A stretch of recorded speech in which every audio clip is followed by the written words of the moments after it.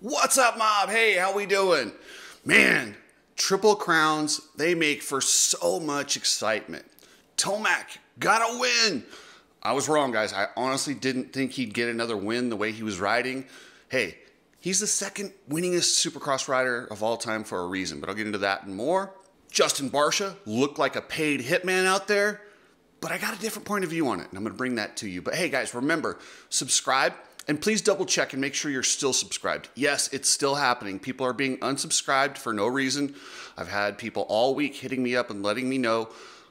Yes, I'd love to stop saying that, but unfortunately I got to remind everybody because it's still happening. So subscribe, and it helps the channel, helps the algorithm, and we'll keep putting these videos out. So let's get into the St. Louis madness. You need people like me so you can point your fucking fingers and say, that's the bad guy. Eli Tomac fans have got to be ecstatic over that result. Eli Tomac is back. Does that mean he's going to win all the time? I don't know. I don't care. I'm just super happy that he came back because he didn't have to come back this season. In fact, he even mentioned that he had been doubting whether he should have came back, which tells me he's probably not coming back next year. So enjoy this Eli Tomac. Enjoy him getting a win. You know, he rode really good. He was there all day long. Yes, he got a little luck. The AMA did some stuff, but it doesn't matter. Racing is racing. Just as easily as you could be a victim of the AMA, you can benefit of the AMA. You never know what happens. But if you don't think that there was a long odds on him winning this race, gambling is now available. You go to betonline.ag. Tomac, earlier in the week, was an 8-1 underdog to win this race. Who'd have thought that on a Triple Crown? If you'd have given me those odds any other season, I'd be like, you're an idiot. I'll totally take that. But he was an 8-1 dog. So if you bet $10, you won $80. But honestly, like I said, I wouldn't have put that money on there because I didn't think it was going to happen.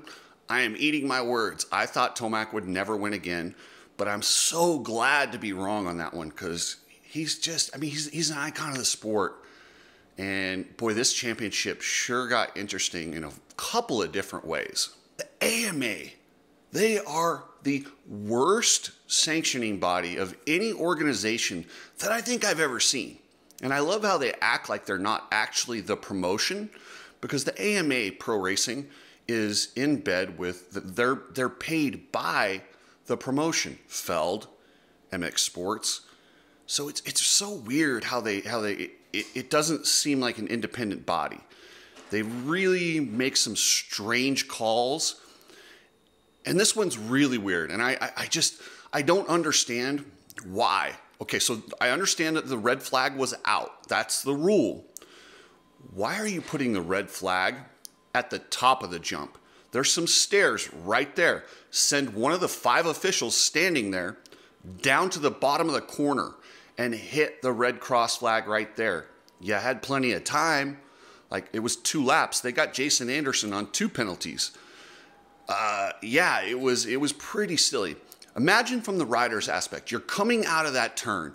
You're focused on this deep, nasty rut right before you take off a jump. There's a flag on the inside. It's a white flag. They're waving it to distract you. And there's a little red cross flag next to like a red Rocky Mountain logo. You want these guys to decipher all that and make the decision not to jump while going through a deep rut looking forward. Come on, man.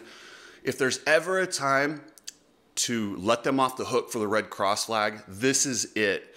If you have 5 guys that committed the penalty, clearly the penalty is unjust or unfair. It was stupid. And it changed the entire... Honestly, a lot of the reason I think Jett, it changed the way his mentality was going into that third one. I'm not saying it directly affected what happened, but I don't think it didn't. The AMA has got to figure something out with this red cross flag. When the red cross flag comes out, maybe they have to move it. You know, they put the yellow flag at the top of the jump to warn you, right? That's fine. Because then but if you want to do a red cross flag where you're asking these guys to make a decision not to hit a gigantic jump that has life-changing consequences if you make it or don't, you need to give them a little bit more of a heads up. Maybe when they do a red cross flag, they put it at the bottom of the jump. So whenever you see a flag at the bottom of the jump, you know, like, you know, at the face of it, you know not to jump. Like, I mean, it's putting it at the top of the jump next to the white flag. I mean, why don't you just stand on the landing with a red cross flag and then just penalize them? Like, it really is tough. It's a game of, you know, who actually got to see it. Are you battling with somebody? If you're battling with somebody, it's so hard. It's so hard. Like, these guys talk about how often they read or should I say how unfrequently that they actually even read their pit boards. And those are stuck out there for them to see because they're focused on racing. It's unrealistic, and we need to figure something out. If you guys have any better options for these red flag penalties, let me know. I understand sometimes we need guys to roll out of safety, but what they're doing right now isn't working. We had the futures out there last night and a lot of amateurs. And if you want to navigate amateur racing, head over to Coach Rob's podcast. Once a month, him and Derek Harris are going through how to navigate amateur motocross. So head over to his channel, watch that video, and kind of guide yourself through your amateur racing. Epic Garage Designs has some of the coolest stuff. Flooring, racks, cabinets, maybe soon toolboxes. There's some cool stuff from Epic Garage Designs. Just go check out the site, epicgaragedesigns.com. Now let's break down Jett getting clobbered. And I'm not gonna lie, when I first saw it, it looked like there was a bounty on Jett's head and Barcia wanted to collect. He came in there and hit him as hard as I've probably ever seen in Supercross. I mean, that was every bit as hard as when Mike Alessi hit Brock Tickle or when Ryan Dungey nailed James Stewart and knocked him cold. But these two incidences, like, if you want to, before you burn Barcia at the stake, look at the big picture. Jett is so fast and he's so good at squaring these corners. Nobody expects a guy to just be able to pivot and go like he does, much like James Stewart used to do. I had people comparing this to the Mike Alessi Brock Tickle incident. I didn't see it. I didn't see many comparisons. This was much more like when James Stewart at Anaheim, it's early in the race and he pivots just like Jett did and tries to square the corner up while Dungey's coming in. You almost get a head-on collision. It was James's fault. James got knocked out, but Dungey nailed him. This is very similar. This is Jett's fault. I'm sorry. You can't square the corner like that this early in the race. Barcia, yes, he's probably coming in there a little bit too hot. And yes, these veteran guys want to rough up Jett. So, of course, he sees Jett. He sees Vince on the inside. He's like, you know what? I'm going to go in here a little hot. If I have to lean on Jett, so be it. They don't like Jett. Jett's competitors, whether it be jealousy, whether it be whatever the reason, he's not real popular with his fellow racers, and they would love any chance they get to take a shot at him. Not like what happened. That was an incident where Barcia was probably like, I'm going to protect from Freezy, and go figure, Freezy's involved in every controversial issue ever. Even if he has nothing to do with it, he's somehow involved. So he's protecting the inside from Vince, and he's blocking. And as he's going in, he's expecting Jett to go high, and he's coming in there hot. And I don't think he cares if he hits Jett on the outside. But then when Jett squares that quickly, Barcia has no time to react, and bam-o, he just nailed him. That's it. It's pretty basic, but it's Jett's fault, guys. I'm sorry. You know, you guys want to crucify Barcia, penalize Barcia. That was Jett's fault. I'm not looking at Barcia's history, because he's done some stupid stuff. When he broke Tyler Bauer's leg, I wasn't really happy about that. He's got a history of stuff, but this wasn't his fault. He came in there early in the race. This is something Jett has to learn. Like, he's so fast that I don't think he's used to having guys be in a position to hit him. Because usually when he gets around guys, he's gone within like 3 turns. He's got that lightning speed.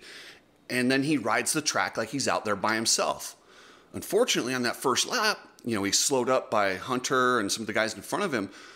Barcia and Freezy, they're really close, and he rides it like they weren't. And that's Jett's fault. So do not blame Justin Barcia. I mean, maybe just a touch, maybe like 10%, but that is Jett's fault. Nobody all night, nobody was taking that line in traffic. If you watch when Chase Sexton and I think it's Anderson are coming through there, when they're battling each other, both guys squeeze and they take a similar line to what Barcia was trying to take. That's the defensive line. That's what you take when you're in traffic. You cannot leave yourself open to that gigantic inside when guys are racing behind you. You just can't. Guys, head over to ridestrapped.com. Get your goggles, glasses, shirts. Ridestrapped has some of the coolest stuff, and they support privateers, racing, me. Great company, ridestrapped.com. And if you're shipping anything with a truck, use Precision Transport. They have customer service, family-owned business, and really good pricing. So try Precision Transport at pretransport.com. Some of my videos end up just like rants and bitching about stuff. This is one of those videos. Other than Eli Tomac dominating, winning, which was awesome, that's all positive. The rest of it, we got a lot of negative in this video, so it is what it is. I'm not going to apologize for that. That's what happened last night. We had a lot of negative. We had the AMA screwing up.